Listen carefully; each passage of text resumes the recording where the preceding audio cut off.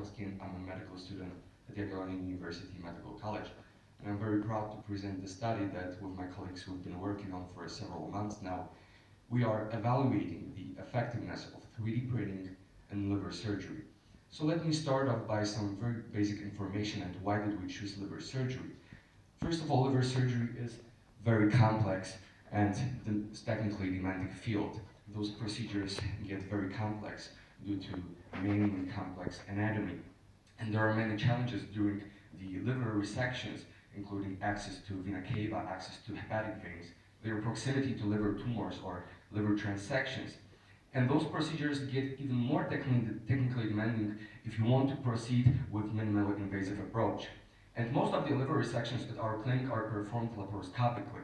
So that requires even more skilled surgeon, even more experienced one. However, it has some benefits. So patients who are undergoing the laparoscopic liver resections tend to stay a shorter time after the surgery in the hospital, and they require less opioids in the post-op phase. But we need to plan those operations very precisely, and we are looking for the tools that will allow us to visualize the specific patient anatomy, ideally in a three-dimensional space. So that was one of the reasons why we looked at the 3D printing as a potential technique to help us visualize the patient's anatomy. And we did some research on how to create those models. But early we learned that it will be pretty difficult since most of the previously described methods are extremely expensive. If you want to create full-size transparent model that will show you specific patient anatomy and that will bring you most information that you need to plan the surgery, those models can get as expensive as $4,000 or even $5,000 per one model. And really no one can afford it, especially if you need very professional equipment to do that. So we started to work on our own approach. And after a few months of research, we came up with the idea, and we are now able to create same model, full-size, patient-specific, for $100 to $150. So how do we do that? And how do you create 3D models for specific patient in general? First, you need some sort of medical imaging data. We usually use CT scans, but we also have experience with MRI scans, and we also created one model based on a PET CT scan. So all you need to have is some sort of medical imaging data. And you perform a task called segmentation. Segmentation is a task where you are separating specific anatomical structures. In our case, we are segmenting vessels, we are segmenting tumor, and the liver parenchyma itself. Segmentation allows you to have 3D virtual models. Those models help you prepare for printing. So once you have your virtual model ready, make sure that everything is the specific right place. You print out those elements. And we have a structure which is really a mold-like structure, and we fill it up with silicone, with transparent silicone, which allows us to have this major significant reduce of costs. And as a result, we get a transparent, full-sized, patient-specific liver model, which has all the elements that were seen on a CT. And I have one of those models today here with me, so please feel free to take a look at that. And I'm not going too deep into the methodology of creating those models. We were fortunate to publish a paper on the technical note on how to make those models. And if you want to learn more about the methodology, please feel free to read it. And I want to talk more about the possible implementations, because I talked mostly about how those models can be used in planning surgeries and guidance during the procedures. However, we found out that there are even more implementations, maybe even more beneficial. So what we are doing right now as well, we take those models and we go to patients and we talk with patients about the procedure. We talk with them about very basic concept of anatomy, of physiology.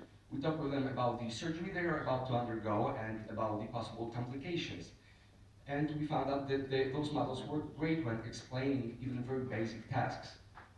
So right now we are also evaluating how those models will quantitatively result in the patient's knowledge, but very early results are promising. And the third field that we are feeling very great about is the medical education. We found out that those models can be used in a great manner with medical students or even young doctors and surgical residents. You could use those models to explain concepts like division of liver into segments or explaining different kinds of liver resections. And I really believe that our project shows you that modern technologies, including 3D printing, can change the whole treatment process from the very beginning, from planning the surgery and getting an informed consent through guidance during the complex procedures, all the way to the medical education. And 3D printing is definitely a field and a tool that should be looked by surgeons all over in many different disciplines.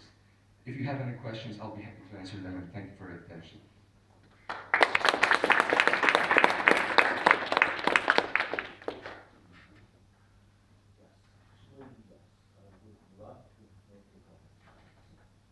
Actually, several comments. First, let me congratulate you on your wonderful English, nice vocabulary, and very nice presentation. That certainly makes a good start for a very good presenter in the future. It was very nice to listen to your presentation, so congratulations. Second, I love all student-based or student-performed research or experiments that are done by students. And it's again something you should be proud of. You developed something on your own, of your own brains and hands, and that's very nice. Not to mention that something cutting costs in modern medicine is something to compliment. I've had the model in my hands. I can see many possible uses for that. So those were the positive comments. Now, in your abstract, you included actually some part of the research part of the protocol, that the data were gathered. But you didn't mention anything in your presentation or in your abstract. Hence my question. This is developmental phase. Beautiful. What is the research? I would love to, and we are running some trials. So we are running several ones. One of them is the most important part, is evaluating whether those models have quantitative impact on the short-term surgical outcomes. And we have some early results, and I was battling with myself whether I should then put them in a presentation, but they are not statistically significant yet. We don't have that many patients. And at first, when I was writing the abstract, I was thinking that I should put them in, but right now, I'm not, I would feel bad if I showed the results that are not statistically significant. So, I would love to— Results are results. Sometimes, yeah, sometimes they are not statistically significant, which means there is no difference. Yeah, it was. They might be not sound in terms of proving or disproving a concept, but anyway, in research-based session, that's an important factor. I would certainly encourage you that you pursue that thing, including perhaps some analysis also of patients' satisfaction, because that's also possible. Just to give voice to other referees, I will just stay at this moment. Congratulations on very nice work. Thank you.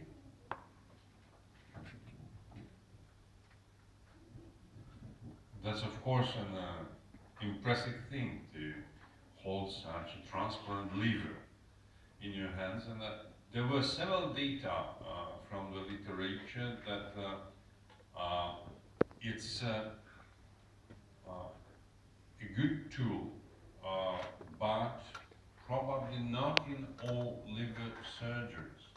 Because of course, there are different types of surgeries, different types of tumors, locations. So in small tumor, primary or metastatic, which requires lateral bisegmentectomy or segmentectomy, it may be of no use. However, it's more important for procedures which are with tumors, borderline tumors, which we think if we could resect it or not. However, it also needs kind of an imagination from a surgeon who will look at the model, and after that, who will look at the organ in the operating field, especially in laparoscopic surgery, when you can't touch it with your hand. And so its next step is how to transfer this we see on the model to the operative field. And I hope that your research also will show the surgical community what is the possibility of transferring the data we have from the model to a real life operating field. Thank you, congratulations.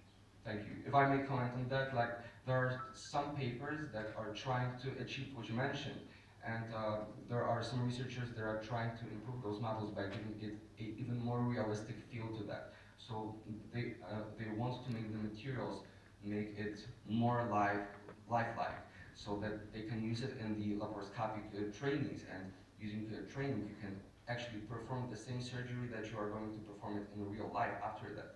So that would be even more beneficial, but it's hard to achieve due to the choice of materials. Definitely. You need a very good grant for it. Yes, as well. Any questions from the audience? Yeah, great question. How much time does it take to prepare such a model, and can it be used in, for example, emergency surgery? So it takes about, once we get the CT scan,